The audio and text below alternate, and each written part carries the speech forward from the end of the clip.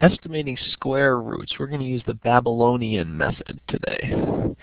Don't know if these came from Babylon, but hey, that's neither here nor there. Let's go ahead and get started. The Babylonians, first off, were very, very smart.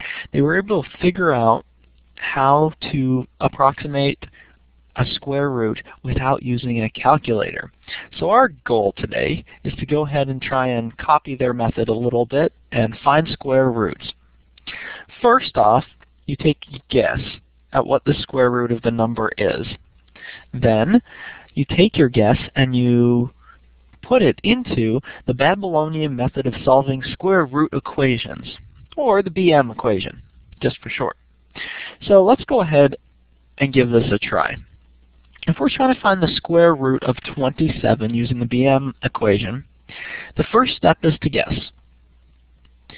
I say the square root of 25 is 5, so the square root of 27 is about 5.2. It's a little bit bigger. You could use 5.1, 5.2, 5.3, whatever you think it is, somewhere around there. But I picked 5.2.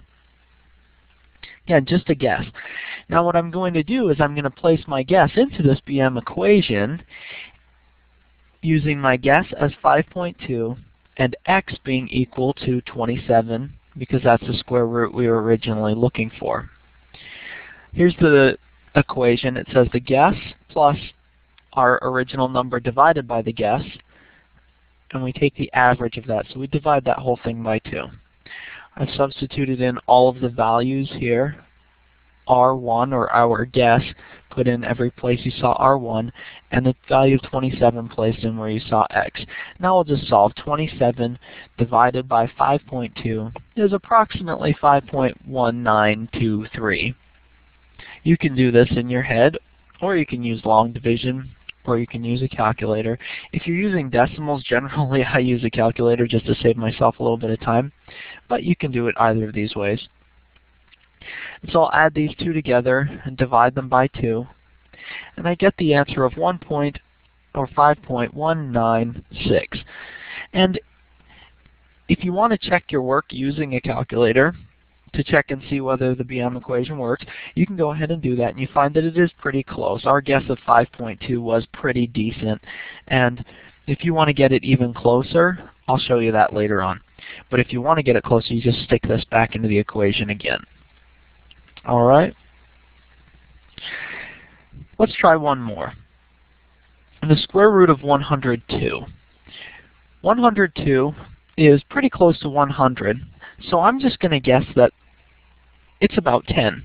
The square root of 100 is 10, so the square root of 102, it's about 10. Right? I don't have to put a decimal on it. Let's just keep things easy. We're going to guess at about 10. And so that's my guess, 10. X is my original number of 102. So I'm going to put that information into my original equation, or my BM equation, if you will. So guess number 1 is 10, 102 divided by 10.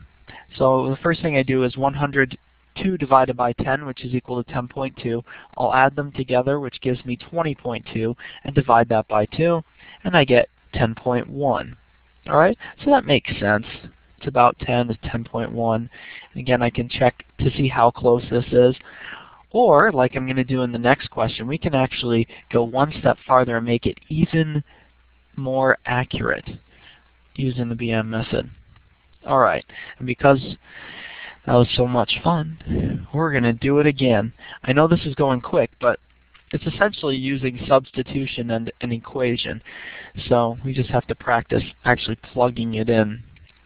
And I think seeing it over and over and over is actually, and doing these questions over and over is the only real way to understand what you're doing. So with the square root of 90, we say 90, it's close to 81, so I'm going to guess at 9. I know it's not really 9 because 9 is the square root of 81. I know it's pretty far off, but I'm just going to guess that just to show you an example of what happens if you guess a little bit off. All right? Here's what happens. Our guess is 9. Our value for an x is 90. So we're going to stick it into our equation. 9 plus 90 divided by 9, and we'll take the average of that. So 9 plus 10 divided by 2, 9 plus 10 is 19, divided by 2 gives us 9.5. All right, so our answer here is 9.5. Now, I don't think that that's accurate enough for me, so what I'm going to do is I'm going to take this guess of 9.5, I'm going to plug it back into that equation, and make it my guess number 2. So my guess number 2 is 9.5. My original value remains the same, and I plug it back into the equation, my BM equation, and you'll notice that I get my answer here. Gets more decimal places, and at the end it ends up being even closer to what the actual square root of 90 is. Then if I were to take this number 9.487, stick that back into the original equation, I would get a number that's even closer. Okay, so essentially your first guess doesn't have to be all that close at all, but each subsequent guess will become closer and closer and closer. So if we are estimating to the nearest tenth, for example, we would say 9.5. If we were estimating to the nearest hundredth, we would say 9.49. Right, we round up if there's a number here that's greater than 5. So that's the Babylonian method of solving square roots in a nutshell, and I hope it's been helpful and maybe even a little bit of fun. This guy loved it. He was up there the whole time and he had a great time. I'll see all you guys later. Have a wonderful day.